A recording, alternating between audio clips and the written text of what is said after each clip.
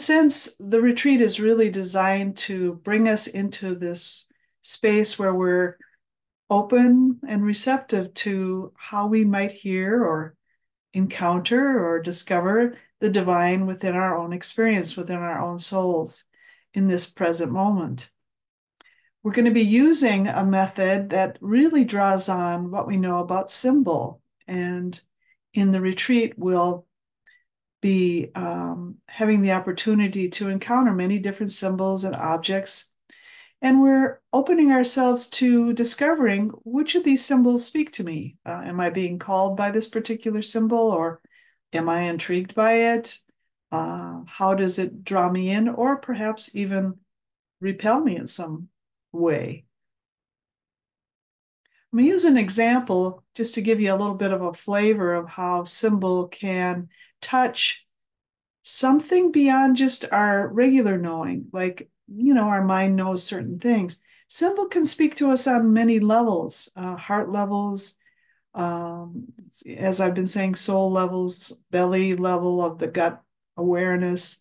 And so we're inviting all those awarenesses and all those ways of knowing that symbol can speak to as we do our exploration.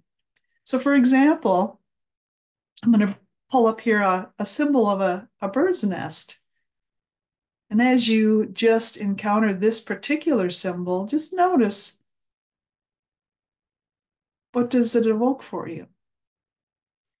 Perhaps as you just sit with that symbol, it evokes nothing and you're not particularly drawn to it. And in that sense, you'll just pass that by. However, if it does have some kind of resonance for you in this very moment, you simply can choose that symbol. And then as we go through the retreat, you'll do more exploration with it. But as you choose it, you may notice, oh, I feel drawn to that. It kind of evokes a sense of safety, or I want to get in that nest and I want to be supported by that nest. And so that will be something that you'll get more in touch with as we go through the retreat.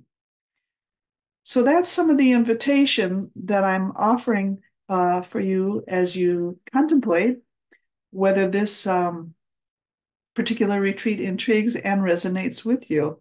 And if it does, I look forward to being with you and working with you at the end of May for this retreat.